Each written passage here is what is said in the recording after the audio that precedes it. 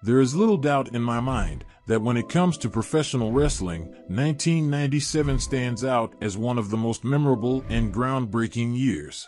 Many consider this year the genesis of the Attitude Era, but I would argue that not only had it already begun, but it was in full flow. 1997. Was it the best year in wrestling? It was on a hot summer's evening in '97 that I rediscovered wrestling.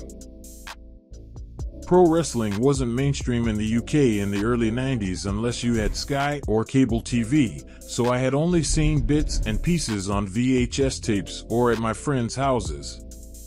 But then we got Sky, and Cartoon Network quickly became the channel of choice. But after the channel ceased transmission at 9 p.m., it became TCM or Turner Classic Movies. Except on a Friday when it ran WCW Nitro.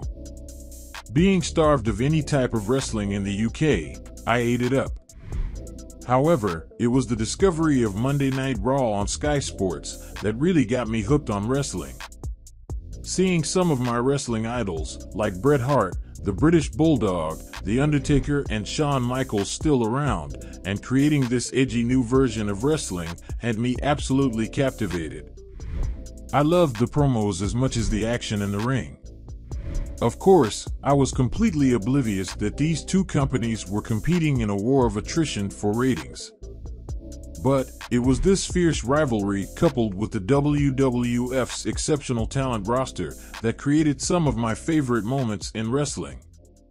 But there was something else.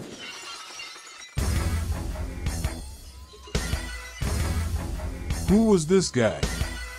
His attitude was ruthless.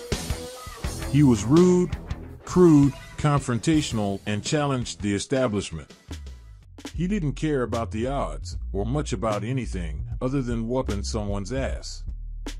He had no friends, no allies. He was Stone Cold Steve Austin, and as a 12-year-old kid, yeah, I was 100% on his bandwagon. I remember getting a VHS copy of WrestleMania 13, and I knew this was the tape I had to see to understand why Austin had become such a legend. And I wasn't disappointed. I was shocked by the violence. It really felt like watching two gladiators. It was visceral, and even though Steve Austin ultimately lost, I was more on his side than ever. Additionally, I was also witness to the birth of the innovative Hell in a Cell match at WWF's Bad Blood pay-per-view. In my opinion, the original and best match to ever take place in a cell. Finally, The Undertaker was going to get revenge for being dicked over by Shawn Michaels at every conceivable turn. His cohorts, Rude, Chyna, and Trips, couldn't help him, and it would take place inside this massive steel structure from which there was no escape.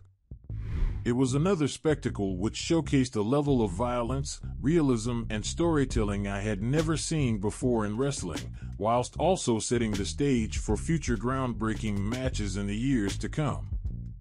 And then there was Bret Hart and the Hart Foundation. Being a Bret Hart fan from way back when, I loved his stable, even though they were incredibly unpopular in the States. '97 is when Bret Hart did some of his best storytelling and promo work. I tuned in every week to see how the Hart Foundation would fare. After SummerSlam of 1997, it really felt like the Hart Foundation was on top and going nowhere, but by the Survivor Series, Bret Hart was gone and no clear explanation was given why. As a kid, I didn't really understand, and I was heartbroken. So much happened, and so much changed in those 5 months between June and November '97 that I have been hooked on wrestling ever since. It was edgy, in your face, cool, rebellious, and while there have been plenty of memorable moments since, the magic of '97 has never quite been recaptured. What was your favorite year in the WWF? Leave a comment and tell me why. Don't forget to hit that like and subscribe button for more wrestling-related content.